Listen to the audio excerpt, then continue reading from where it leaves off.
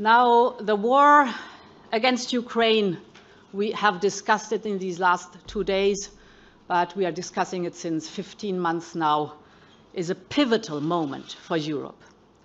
And we must meet this moment. It is, of course, a blatant attack against the principles of the UN Charter, principles that we have collectively signed up to.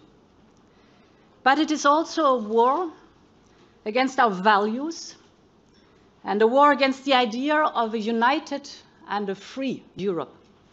For the first time in our history, a country is under attack because of its desire to be part of the European family.